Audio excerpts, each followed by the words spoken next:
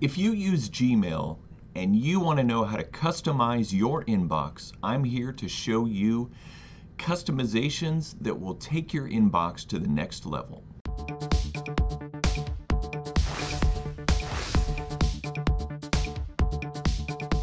Welcome to the Handy Hudsonite, your channel for tips, hacks, and reviews on tech, home, auto projects so that you can get handy and useful advice to get that job done, whatever that job might be.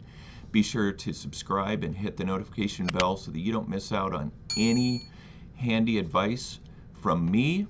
And I put up videos on a regular basis, so you want to make sure to click that notification bell so that you don't miss out. Today we're going to look at your Gmail inbox and how to customize it to take it to the next level.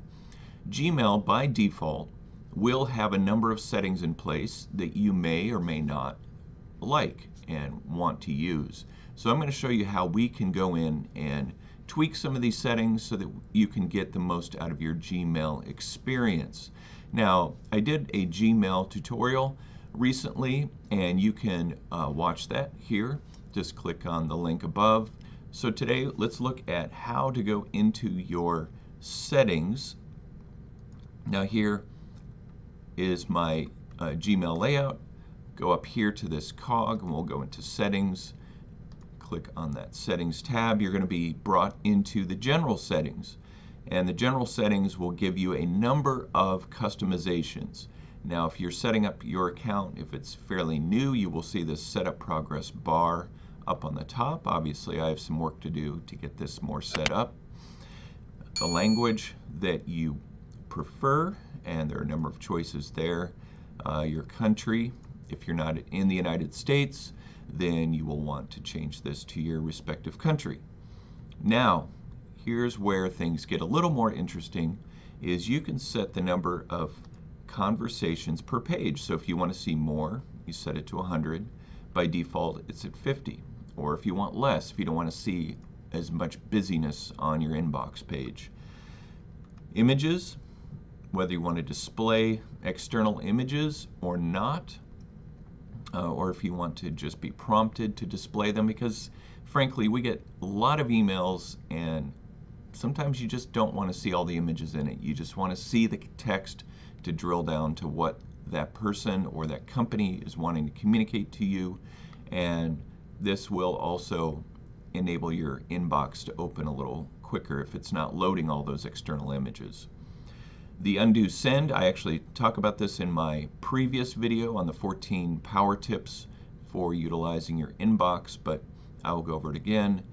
The undo send is something that allows you to take back an email if you send it to the wrong person, or if you're not quite done with it and you don't want it to go out. You can click on it. There will be a little bar that will show up down here in the lower left that will prompt you to undo it. And here you can change it even up to 30 seconds to give you a little more time to take back that email. Default reply behavior, if you prefer just replying to all people in the thread of the email, by default you can check this. The regular reply is the default that Google will give you. Smart Compose, I go over this also in my 14-tip video. It gives writing suggestions, so please refer to that video on how that works. The default writing style, text style rather, will give you a number of different fonts to work with. If you get kind of bored with the sans serif that Google gives you by default. Also, if you want larger font by default, you can set it here, as well as the color of the text, and then the remove formatting feature. So that is that part. The experimental access, if you want to get in on some of the experimental features that they're releasing, you want to check this so that you can get in on those early. Conversational view, this is just shows you how things are grouped together by topic. That is turned on by default. If you don't care about that, you can set that off here. Nudges. Now, Google obviously continues to get smarter in the way they think that we operate. So they have checked these by default as far as suggest emails to reply to, which is I've found to be fairly helpful, this top one, because if you fail to follow up on a particular email, it will show up and suggest that you do. And so you might want to leave these checked. Hover actions, these just enable you to get quick access to some other features in that particular message, which is nice. But if you don't want a whole bunch of things showing up on your hovering experience, then just disable that. Send and archive, I also talk about this in my 14 tips, power tips video on Gmail, that can be turned on or off here. Smart reply, and this is a feature that I won't go into today, but one that you can again turn off if you don't want to have this experience populated for you in the inbox. Preview pane, I also talk about this in my 14 tips video. This is one that is really nice because it gives you an Outlook, a Microsoft Outlook-like experience by breaking up the message thread with the preview, either on a horizontal or vertical basis. Desktop notifications. This is nice if you just want to be able to get notified of messages when you're working in other programs. This will integrate with your Mac or Windows computer so that you can get notifications. Stars, I go into this customization in my 14 Gmail tips video as well. These give you the ability to give unique looks to the starred messages that you are using in your inbox. The way that you label particular messages helps for organization. Keyboard shortcuts. I talk about these in my previous video, though in my previous video I failed to mention that this is where you can enable it. And in fact, I had tried to go in and use some of the shortcuts in that video, but it wouldn't work, and I didn't realize that by default they're off here.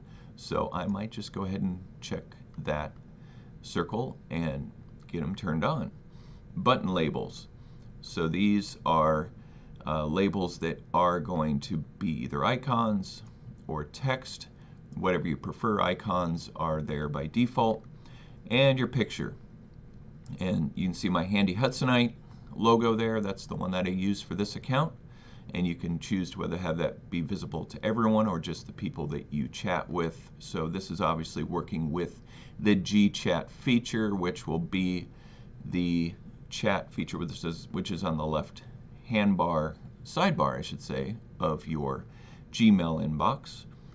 Create context for autocomplete. So this enables you to add people to your contacts when you complete their emails in your inbox, or you can prefer just to add contacts yourself. This is nice because it does automatically populate your Google Contacts with people that you message on a regular basis.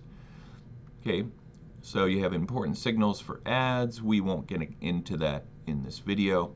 And your signature, which is a powerful feature and a reminder to me that I need to get this set up for my account. But you can put anything in here when it comes to text, even images, links. So it's a powerful feature, especially if you run your own business and you want to have some call to actions down at the bottom for people to visit your site, to watch your videos, email you, call you, whatever. And this is just a great feature for that. Personal level indicators. So these will just be indicators that will earmark messages in certain ways, whether they're sent to your address or messages sent only to you, if you want to have that ability to have that label. Snippets. So snippets of the message, whether those are shown or whether you just want to see the subject. And some people like not having the snippets on just so that you can keep your inbox looking clean and not see the first bit of the message in the inbox, if that's what you prefer. And vacation responder. Great feature to let people know that you're not going to be able to respond to them right away, and you can have this turned on and notify people when you're going to be getting back to them and a message to go out. So another great feature of Gmail.